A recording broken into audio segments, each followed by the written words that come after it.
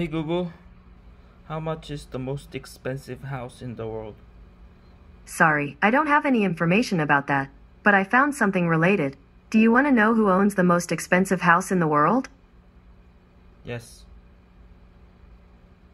On the website Investopedia.com, they say, Antilia, in Mumbai, valued at $1 billion, is the world's priciest private home, versus Buckingham Palace, which is open to the public. It's owned by the chairman of Reliance Industries, the richest person in India. Alexa, how much is the most expensive house in the world? Here's something I found on the web.